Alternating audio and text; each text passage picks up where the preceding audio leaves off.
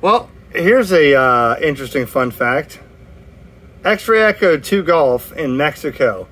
10 watts with my Icom 705 and that little 6-meter CNC machined magnetic loop. 10 watts on a bio and a battery plugged into the Icom 705. Cables running right out the door in my RV in the driveway on solar off-grid. Okay, so there you have it. I mean, you know, you don't need much for FT8. And this is what I like about FT8 is I could use very minimal power with very minimal antenna, and it works. Do I want to use this with 1500 watts? Absolutely not. Do I use FT8 any other day but today? No. But, you know, the signals are out there. That little magnetic loop is just awesome. Okay.